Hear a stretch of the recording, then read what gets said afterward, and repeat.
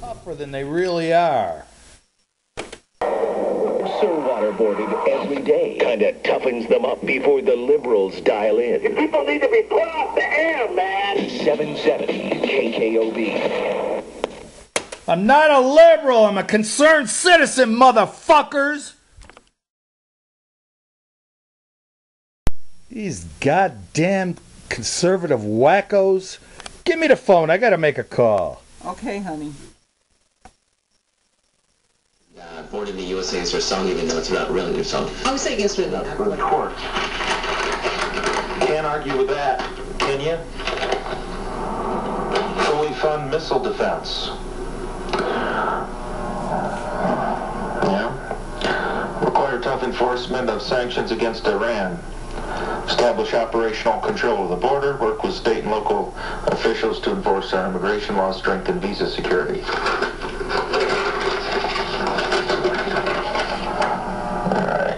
We'll go old school.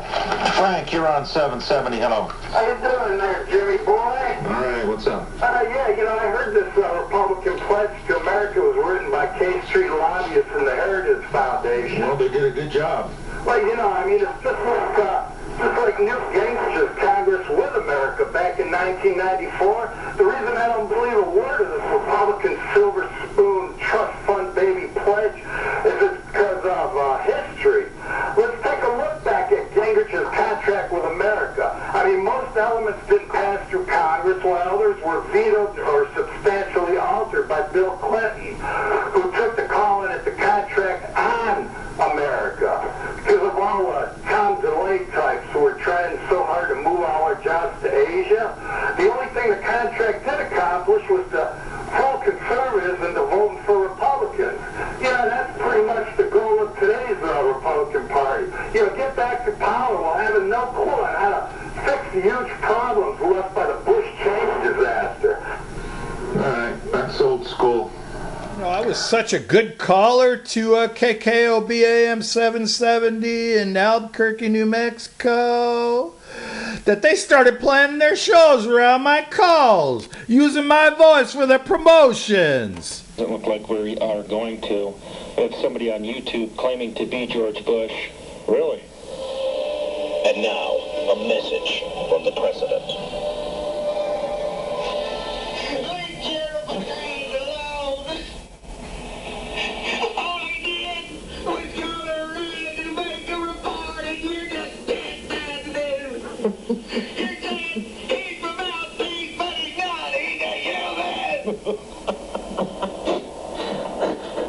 Frank, you're on 770. Hello. Yeah, I know. It's just a coincidence the Bush betrays victory over terrorism in Iraq theme was orchestrated this week in 9/11. I swear, the 30% of Americans that still believe in Bush foreign policy are dumber than a tree full of monkeys. Flag-waving monkey like pretty colored things, right? Those fear-mongering color-coded terror alerts. Orange. Oh, those fanciful colored drawings of mobile WMDs. That was Bush calling power back then. And they made the monkeys get down on their knees and pray for war. And now Petraeus with his vividly colored charts that prove $600 billion couldn't have been better spent. And then the monkeys applauded. You know, at that point, I was waiting for Petraeus to pull out the chart that tells us how much maiming, killing, arms dealing, and war profiteering it would take for Lucifer to sit on the throne of Babylon. You know, just a suggestion, maybe tune out Monkey Central at Fox News and turn to C-SPAN or Eamon Goodman's Democracy Now!, where you would have learned why our Anbar province was safe for Bush's secret trip. Turns out the 7th Artillery has been going around Al Anbar passing out wads of cash to Sunni tribal leaders. Now, I despise Bush-Cheney more than anything, but if they gave me a few $100,000, I'm sure even I could find something in common. You Democrats want to do is knock him down. He's got medals on his chest. He's done stuff. And you don't care. All you care about is breaking a soldier's hose. You don't care about how that makes me look if we cut and run. It's a pretty well nationwide cases, visibility is nationwide, and we're leading the effort to preserve their asset value that they've bought, and it's being taken away by one of the federal agencies. Congressman Steve Pierce is our guest. Frank, you're on 770. Hello. Yeah, the Republicans are always bragging about tax cuts. A while back, you told the KLB listeners that the growing economy is paying for the war in Iraq. Would you clarify on just which growing economy you're talking about, please? Well, sure. We had, at that point, a good, vigorous economy. It is definitely slowing. I don't know if we've slid into recession. There's a technical definition in Washington and in Congress that we comply with. I suspect we're going to slide into recession. There are still strong evidences that if we give tax cuts that they're going to fuel the economic expansion. We have in our budget that was passed, I voted against it just last week before we left Washington, and it had a $683 billion tax increase into it. That will probably stick us right into a recession. Different policies coming out are causing different things in the economy. Is this economy going to grow enough to fix the problems of Social Security and Medicare? Not on the course that it's on right now. I mean, we must start getting a greater rate of return for Social Security. That's the great weakness in it. How do you do that? Well, you can have investments rather than just putting it back into the government. Right now, we're lending it back to ourselves, spending it in the government. The rate of return is less than 1% or less than 1.5% over the life of your investment for much of.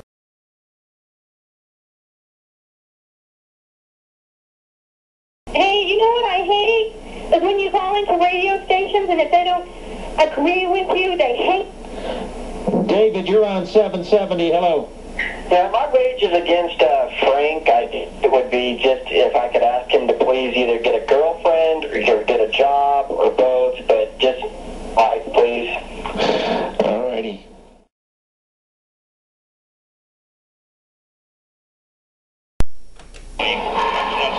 Oh, jeez. Who's he there, Jeff? John McCain, the American president Americans have been waiting for. I'm John McCain, and I approve this message. Going to the Twin Cities. Oh, yeah? Yeah. Yeah, is that useful to you? Oh, you betcha, yeah. Yeah. All right, we will continue with... I got a message for everyone, and repeat this as often as possible. Those liberals should have their butt chewed off by a bear or a lion, a mountain lion, and they should have to walk everywhere they go because they don't believe in oil. Thank you. Self-appointed idiot. Hey, you know what I hate? Is when you call into radio stations and if they don't agree with you, they hate. David, you're on 770. Hello. Yeah, my rage is against Frank. It would be just if I could ask him to please either get a girlfriend or get a job or both, but just wife, please. Alrighty. My wife was getting her driver's license. She had to get a new one.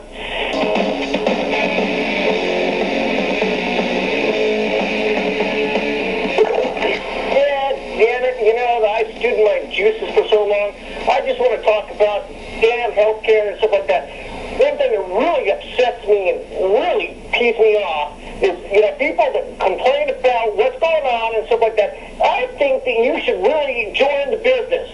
You know, it is not us healthcare providers that are, you know, that are cutting benefits and stuff like that. We try and try and try, and you bitch and bitch and bitch.